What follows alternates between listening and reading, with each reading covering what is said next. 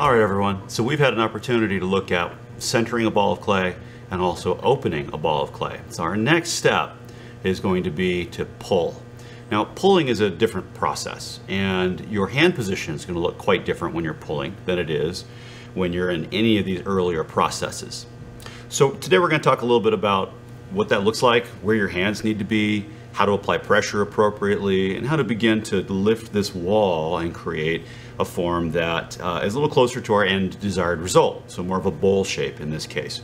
Now, before we actually start the process of pulling, let's review a little bit about what we need to do first.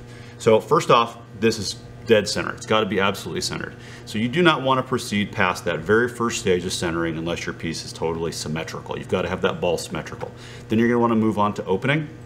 You're going to drive your thumb or bring your fingers in and pull and open that ball. At the end of that stage, when you're done with the process of opening, if you were to cut your piece in half, it should look something like that. You should have a fairly thick wall, a little bit of extra material on the bottom because we're going to leave that for trimming purposes later, but kind of a thick, fat little bowl is our intent at this point.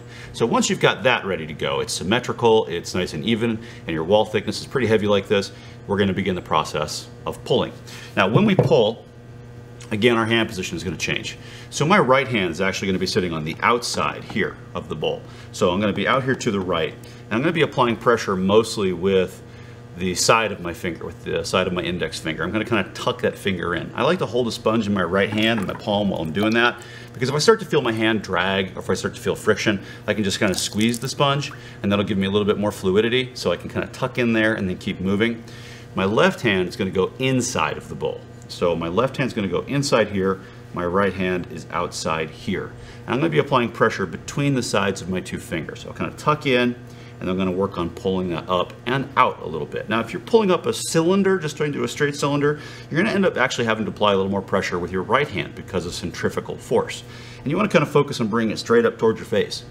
On the other hand, today we're going to be working on a bowl. So I'm going to allow my hand to kind of move up and out. Now, I don't want to come out really steep. If I come out too fast or too hard, then I'm going to run into trouble because, again, the centrifugal force that the wheel generates is going to make that wall want to fall. And so even if you want a piece that's fairly wide and flat, you want to kind of get your wall thickness established before you lay it out, just because you're going to run into problems with it falling if you do that too early. So I'm going to go ahead and begin a pull now.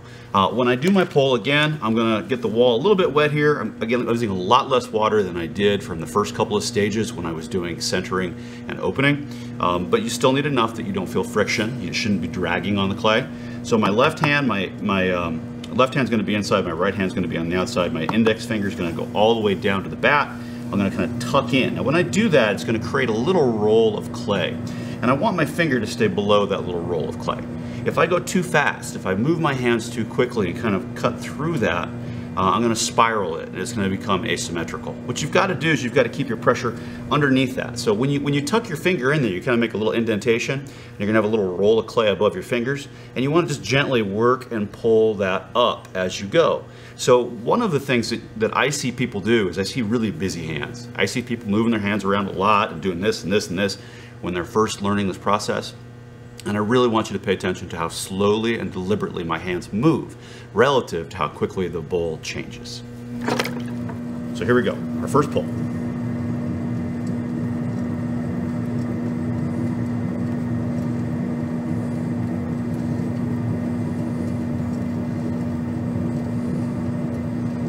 As I get higher, I'm going to back off on my pressure. If I maintain the same pressure throughout the entire pull, I'm going to end up with a wall that's very thick in the bottom and very, very thin on top. And we want an even consistency.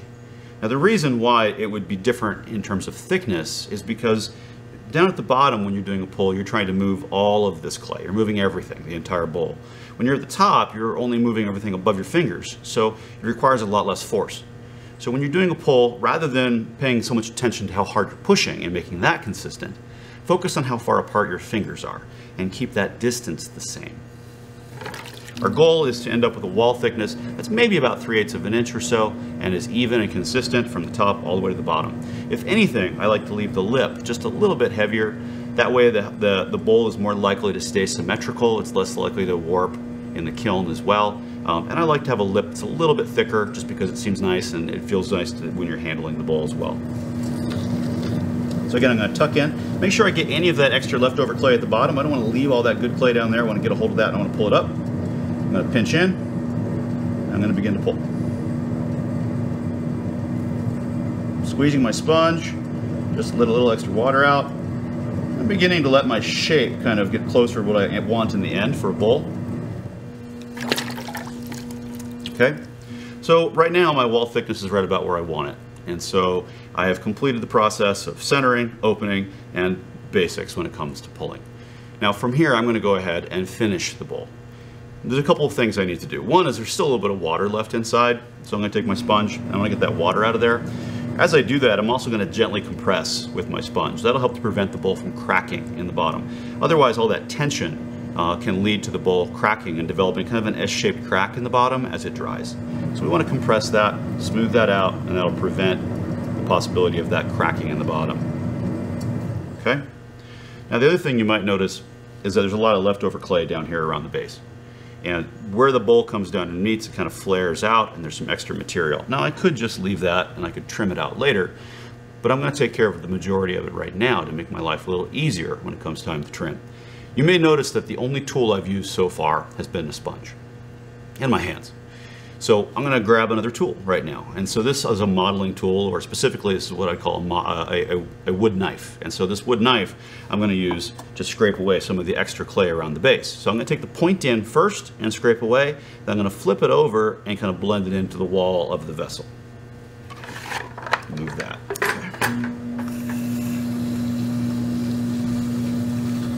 Scrape away, flip it over, like so. Now, I have a piece here that is passable as a bowl. I would say it's got a nice even thickness. It's fairly cleaned up, but the shape isn't really all that exciting. So one of the next things that I'm going to do is kind of begin to form and finish the vessel in terms of shape. So I'm going to grab a wooden rib, and I'm going to take this rib, and I'm going to lay it inside the bowl and begin to kind of round and shape and form it.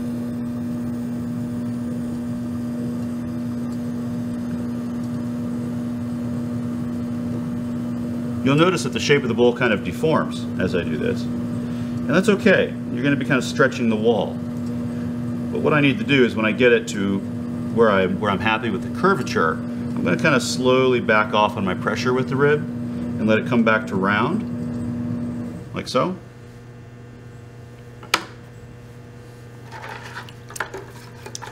I'm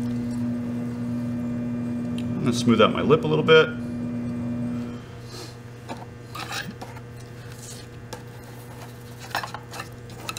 You might have also noticed that my lip is a little bit higher on one side than the other. It's a little bit uneven. Sometimes when you're doing your pulls, you may end up with a little more clay on one side than the other. And so I'm going to go ahead and show you a technique you can use to kind of fix that. So if the lip is just off by a little bit, we can actually remove a little bit of clay from the top of the bowl. Now, you don't want to stab a pin tool into it and try to cut through it. You're not going to be very effective with that process. What I do is I'm going to get my hand wet, put my left hand on the inside, kind of support the rim, and I'm going to take a pin tool and then touch to the outside. I'm going to let it kind of drag a little bit and draw a line all the way around the bowl. After I've kind of got it established there, my hands are nice and steady, I'm going to gently begin to apply pressure and pull through until the needle tool touches my finger. When it's made one full revolution, I'll remove the extra clay.